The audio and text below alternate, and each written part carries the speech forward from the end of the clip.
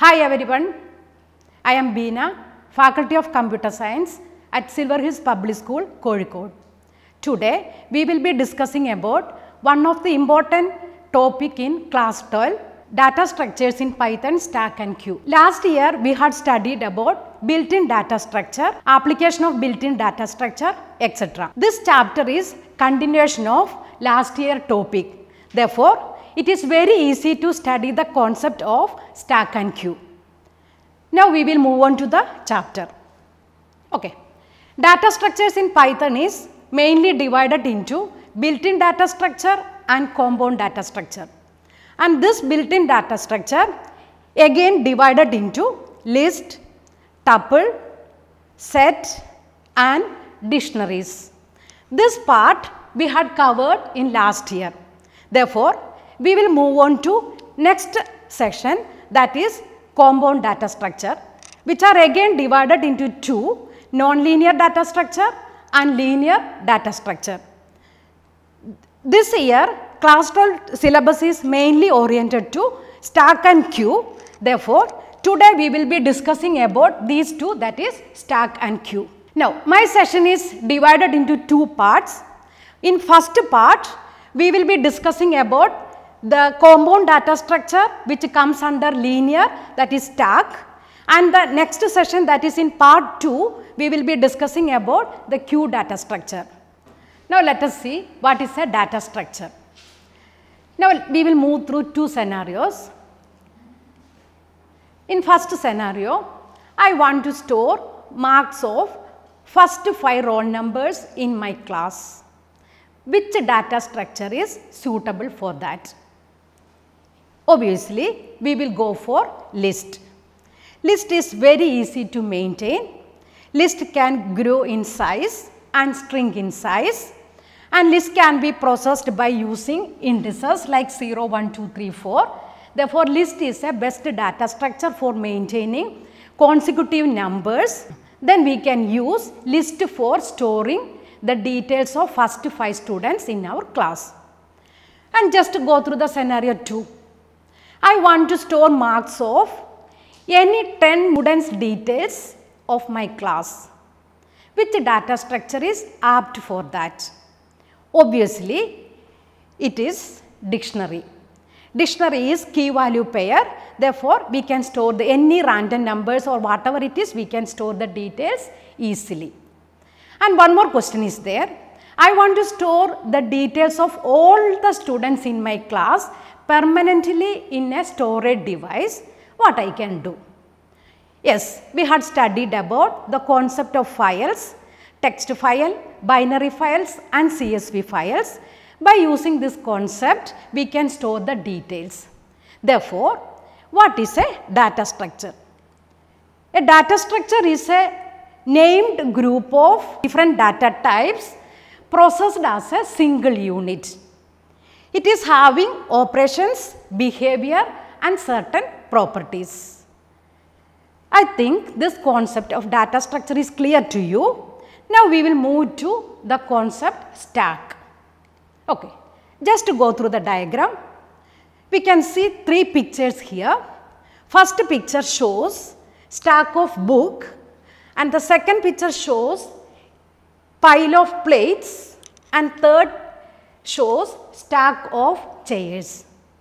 What is the speciality in this diagram? Now, suppose I want to add one more book. What I can do? I have to keep the book at the top of this. Can I insert one plate in between this? That is not possible. Okay. If I want to insert a plate in between, I have to move 2 or 3 plates and then I have to insert it. Similarly, in the case of chair also, if I want to insert a chair, I have to insert it at the top. Okay. Now, what we can understand from this diagram, that is, a stack is a data structure where the insertion is possible at the top and deletion is also possible from the top. Now, let us see what is stack. A stack is a linear data structure which follows last in first out manner, or we can call it as first in last out manner. In a stack, new elements are added at the top of the stack. Therefore, that operation is known as push operation, and the elements are deleted from the top of the stack, and that operation is known as pop operation. Now, just to watch this animation, then it is clear to you what is the concept of stack. Okay. Now, one element added to the stack. Now, this element is placed at the top. Now, I added one more element, that is 20. Now, 20 is at place indices 1, and now it is at the top. Now, I added one more element. Now, the index is 2. Now, that element becomes the top. This way the process continues. 100 is added, it is at the top. Now, one more element added, that is 120, that will become the top of the stack. Okay. That means, if I want to delete this element, then the 100 will become the topmost element. If I delete 100, then 50 will become the topmost element. This operation is known as push operation and pop operation in a stack. This animation demonstrates the pop operation. I deleted the top element. Now, 100 will become the topmost element. Now, let us see how we can implement this in Python program. Now, let us see the implementation of stack using a list. We had studied about list in class 11. List is a built-in data structure. By using this list concept, we can implement stack very easily. Okay. Before going to that session, first we have to discuss about basic operations that can be performed in a stack. The basic operations are, first we have to create the stack. Then we have to study how to insert an element inside a stack. Then we have to study about the pop operation, that is deleting element from a stack, and how to display all the elements in a stack. Okay. Now, we will move on to stack creation. How we can create a stack by using a list. Okay. It is so easy. In order to create a stack using list, what we can do is, we can write object is equal to by using a square bracket. An empty list is created. One more command is there, that is by using the list method. Here st is an object and list is a method which is used for creating a empty list. Okay. Now, just watch this animation. The stack already consists of 6 elements and the indexes are 10 is at position 0, 60 is at position 1, 50 at position 2, 25 at position 3, then 10 at position 4 and 100 is at position 5. These are called indices. Okay. Now, I want to add one more item to the stack. Okay. Now, let us see the operation. One more item added to the stack. Now, that element will be at position 6 and it will be at the top of the stack. This way we can add element to the stack. Now, which method or which built-in function can be used for adding element to the stack? Obviously, it is append method. Okay. Now, let us see how we can append data item to the stack. Okay. Okay. Now, let us see how we can implement push operation by using Python. Okay. Now, for that we can have a code like this. We can have a function def push function. In that we can use one append method or append function to insert an element. That is, you can ask for enter a number with this append method itself, then you can add it with the stack.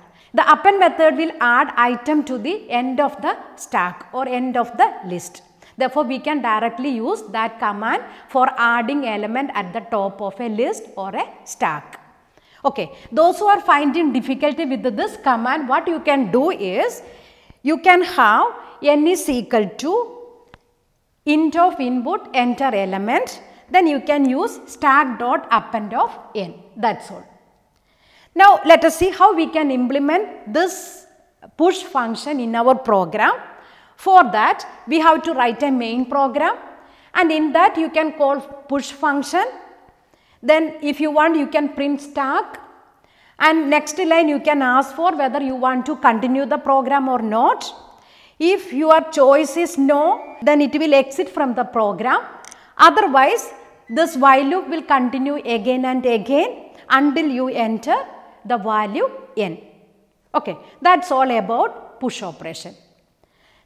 Now we will move on to pop operation. As I said earlier, pop operation is used for deleting element from a stack, and deletion take place from the top itself. Before moving into the program, we will see what is pop operation. Again, this animation shows there are 6 elements inside the stack with the indices 0, 1, 2, 3, 4, 5, and I want to delete the topmost element from the stack. Now let us see what is happening. The element 100 is deleted, and the element at place 4 will become the top element. Okay. If I am deleting 10, then 25 will become the topmost element. The process will continue like that. Now let us see how we can implement this code in Python. Again, we have one function, pop function, which is used for deleting element from a stack. Now before deleting, we have to check whether there is any element inside the stack. If the list or stack is not having any element, thus that causes a situation that is deletion is not possible or underflow. Okay. That is why I have checked length of the stack whether it is equal to 0 or not. If it is 0, then we can print the message print underflow, deletion is not possible. Otherwise, we can pop out an element from the stack, and the built-in function used is, there is a built-in function available with the stack that we have studied last year, that is pop function, which removes the last element of a list. Same function can be used here, stack.pop. That is all about the pop function of stack. So simple. Okay. Now we will move on to stack traversal. Traversal means visiting each element of a list. It can be for processing or just for displaying the data element. Okay. Now this shows the stack or the list element starting from indices 0, 1, 2, 3, 4, 5, or we can arrange the stack like this. The topmost element is 100, 70, 25, 50, 60 and 10. These are the two views, either horizontally or vertically you can view that. Then how to print the data elements of the stack from top, starting from the top itself. That is, we have to print the elements like this 100, 70, 25, 50, 60 and 10. For doing that, what we can do is, now let us see how we can display the elements of a stack. Okay. In order to display the elements of a stack, first we have to find the length of the stack. Then you can have a for loop. You know how to use for loop. For I in range of length comma -1 comma -1, where the length indicate, that is L indicate length of the stack until we reached 0th position, that is 0 index, and the decrement value or updation statement given is -1. Okay. Then print stack of I means L is having the index of topmost number, that number will be displayed first, followed by the second number, then followed by the third number and so on. Okay. That is about the display function of stack. Now we will see how we can write the entire program, that is how we can implement the stack, how we can write the entire program. Okay. This all we studied now itself. This is also a revision. Now first you can write stack creation. In order to create a stack, you can have stack is equal to square bracket. Then you can write push function, where you can write the code like this, what we had studied earlier.